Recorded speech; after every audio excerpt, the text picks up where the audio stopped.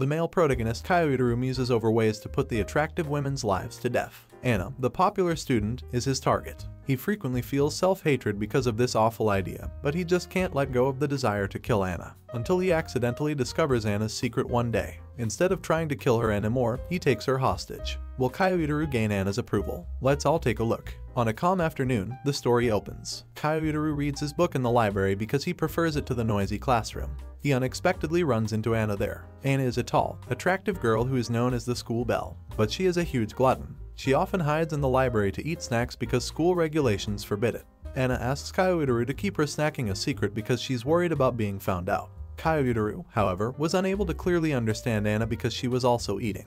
He peeks at Anna and sees that she is looking for her scissors to finish her homework. He offers Anna his box cutter as a result. Without question, Anna says thank you to the man carrying the box cutter. Kyoutaro is a little taken aback and shy, but she doesn't dislike him. Anna gives Kyoutaro her snack as they prepare to leave the library. He believes Anna is sharing snacks with him when, in fact, she was asking him to put the package bag in the trash. Kyoutaro discovers his box cutter on his desk the following day at school. He blushes when he imagines Anna touching his cutter. Following that, the class will present their group projects, and Kyoutaro observes a disagreement between Anna and her teammate Moko. Anna seems unconcerned when Moko criticizes her poor handwriting and rewrites their manuscript, but she displays disappointment during their presentation. Anna is found sobbing in her seat later by Kyoutaro. Kyoutaro purposefully messes up his homework in an effort to stop others from bothering her. During his lunch break, Kyoutaro runs into Anna and Hanoka in the library. Hanoka came here after receiving a request from a boy named Kenta. Their classmate Kenta, who adores Hanoka, is also a classmate. Anna realizes she will probably ruin their date just as he is expressing his love for Hanoka. Kyoutaro, who is unintentionally hiding behind the bookshelf, unintentionally makes a sound that draws Anna's attention.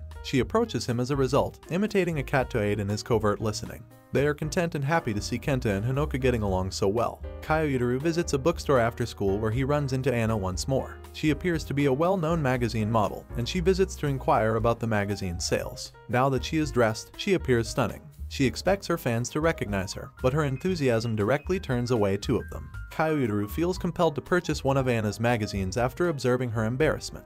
But Kyoutaro notices the distance between them when he looks at her pictures. The following morning, Kyoutaro sees Anna with a boy by the name of Haruya as he travels to school. Their older brother Haruya likes Anna and approaches her frequently. Kyoutaro can infer from their covert pursuit of them that Anna dislikes Haruya. Kyoutaro swerves his bicycle into the river to cut them off from continuing their conversation. Kyoutaro makes up a story about mistaking the brake for the accelerator when Anna asks him why he did that. Anna chuckles as she hears this. He is a very fascinating person in her opinion. Right now, Kyoutaro flushes. He is drawn to Anna, but he still hasn't given up on the thought of killing her. In the library, Kyoutaro can read strange books like Murdering Encyclopedia by himself in peace. Kyoutaro's peaceful life has been completely upended by Anna, though, ever since she began sneaking snacks into the library. Kyoutaro repeatedly sees Anna leaving the house to get the tap water on this particular day. It turns out that she brought a snack that requires water to be mixed with. Kyoutaro rushes to get a glass to help her, only to return to find her finishing the snack. Kyoutaro tries to maintain his composure while acting upset and gets himself a glass of water. Anna then gives him her trash once more as soon as she recognizes him. Kyoutaro grows increasingly curious about Anna over time.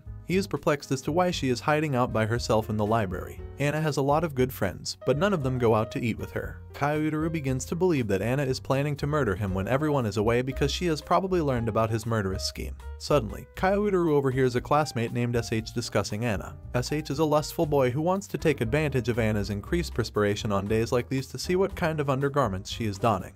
His plan is foiled when Kyoutaro, who learned of it, purposefully drops his cutter on the ground as SH passes by. SH is no longer able to carry out his plan to peep while Anna and her friends leave the classroom. Kyoutaro is even more perplexed when she observes how close and content Anna is with her friends and wonders why she must eat alone in the library in secret. Anna borrows Kyoutaro's fan in the library later on, and when she smells it, she asks him to do the same. She is unavoidable for Kyoutaro. Anna's underwear is visible due to sweat as he approaches her. Kyoutaro feels very anxious and timid about this. Anna hides under the desk so that she won't be seen by her good friend Chihiro when he enters the library at that precise moment. Kyoutaro is compelled to experience a physiological response after detecting Anna's body temperature. Anna has been found by Chihiro. Chihiro decides to sit down opposite Kyoutaro and talk to him about Anna rather than confronting her directly. According to Chihiro, Anna always hides when she eats because her health prevents her from having snacks. Anna would, however, appear on her own after receiving praise from Chihiro. Chihiro consequently starts praising Anna for being a cool and thoughtful girl. Anna does, in fact, leave right away. Kyoutaro finally comprehends Ana's need for solitude when Chihiro explains why she eats her snacks alone. Everyone is working on preparations for the upcoming school culture festival. Kyoutaro's class has a haunted house set up in mind. Ana suggests that Kyoutaro create a propaganda poster with Hanoka because of his attractive handwriting. While working, Kyoutaro can't help but ogle Hanoka's chubby body. Kyoutaro is surprised by Ana when she unexpectedly emerges from the well because she is in charge of portraying a female ghost in the haunted house. While this is going on, Hanoka, who is a little chubby, notices Ana's attractive physique and feels inferior to her. Hanoka is comforted by Kyoutaro's reassurance that everyone has strengths of their own and should not be envious of Ana. He later learns, though, that Hanoka carved Ana's last name on the tombstone. Kyoutaro assumes responsibility for writing the name because he is worried about Hanoka and Ana getting into a fight. Hanoka just so happens to arrive and confesses to having written Ana's name on the tombstone.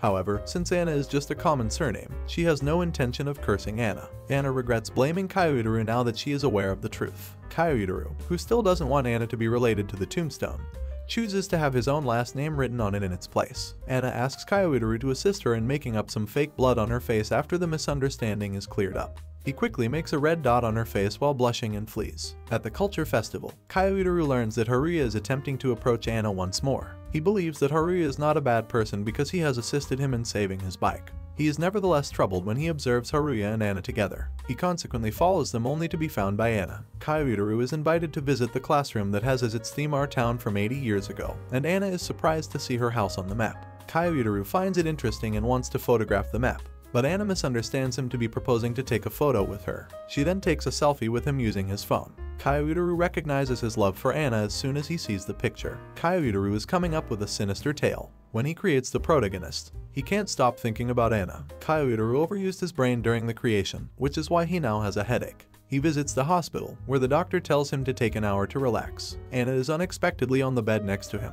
When Kyoutaro sees her sleeping face, he is moved. Ana's eyes suddenly open at this point. She is relieved that Kyoutaro is staring at her rather than a stranger because she can't fight off people she knows. She gives Kyoutaro a pill after realizing he has a headache. A yellow cup is by the sink when Kyoutaro is about to take the pill. He assumes Ana may have just used the cup because there are still water droplets on it. This lecherous boy is compelled to use Ana's cup, which would involve kissing her covertly. However, Ana, who is about to leave, interrupts him before he can take a sip.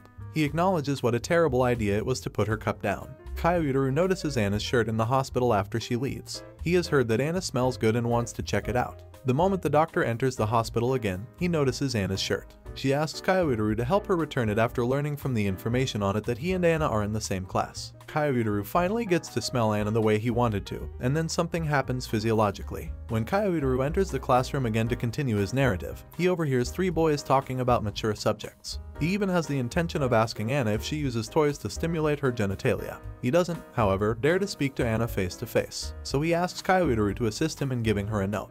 Kyoutaro gives Ana the paper on which he has drawn his heroine after Ana because he doesn't want her to know Sho's dirty thoughts. He then reads Sho's note, only to find that all it contained was a request for Ana's line address. Kyoutaro needs to redo the sketch that he gave Ana. He hears Sho about to ask the girls to complete an extremely obscene psychological test at that precise moment.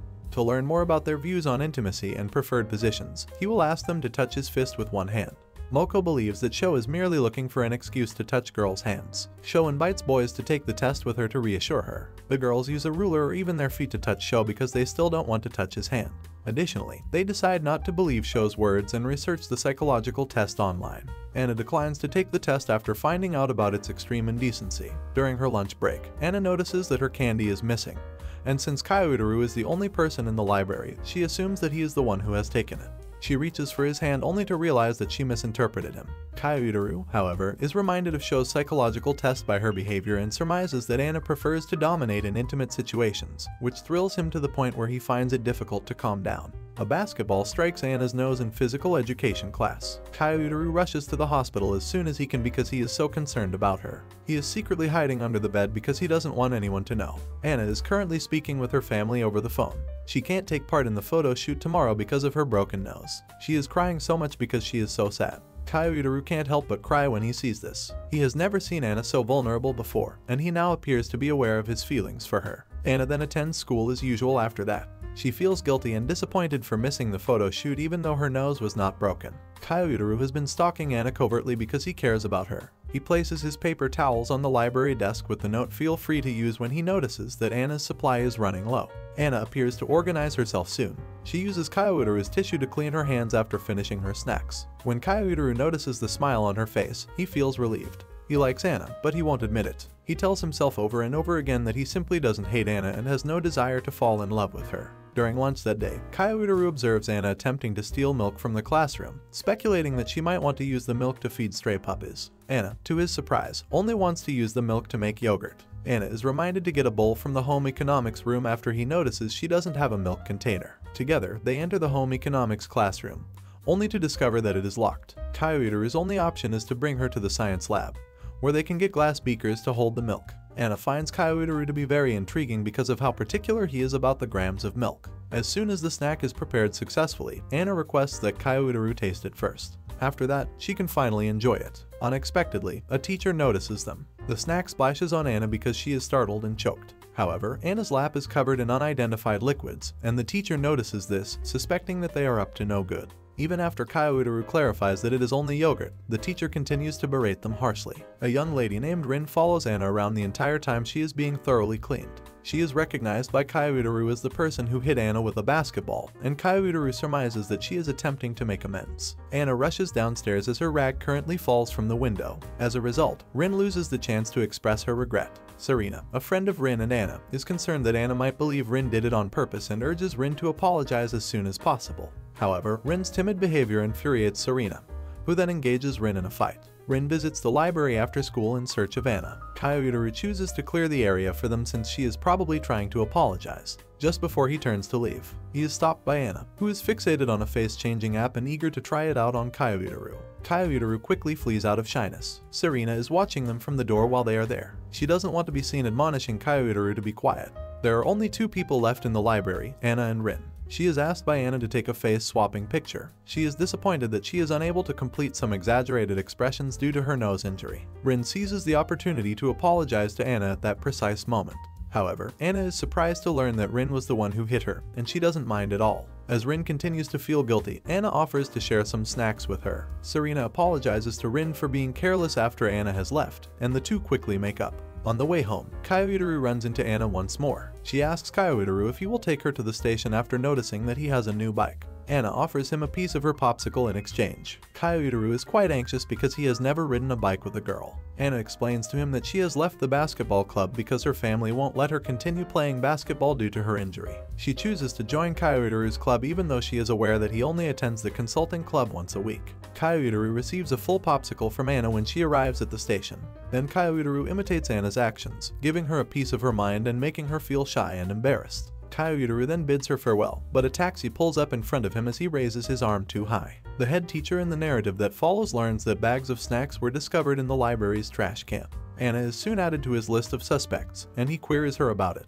Because Anna is so anxious, she responds that she has never put anything in the trash can, leading the head teacher to believe that Anna has brought snacks to school. Anna is therefore asked to visit the teacher's office on the weekend the following week. Kyoutaru visits a burger restaurant with his sister. He doesn't want to be seen and finds it embarrassing to hang out with his sister. His concerns are realized when he notices Anna and her friends in the restaurant, right behind him. As soon as Anna recognizes Kyoutaru, she follows him. Kyoutaru immediately lies to his sister that he is going to order food. Kyoutaru doesn't want to show how close he is to his sister, but Anna is jealous of him because she is older. Kyoutaru notices Anna wanting an ice cream during the conversation, but she decides against getting one because her wallet is on her seat. Kyoutaru concludes that Anna has purposefully approached him, which surprises him. When Kyoutaru's turn to place an order comes, he chooses an ice cream. However, he is afraid to give it to Anna. Later, Kyoutaru follows Anna to the office out of concern that the head teacher will discipline her. He explains that Anna is a very straightforward person who answered the questions directly, as opposed to other people who might first try to guess the questioner's intent.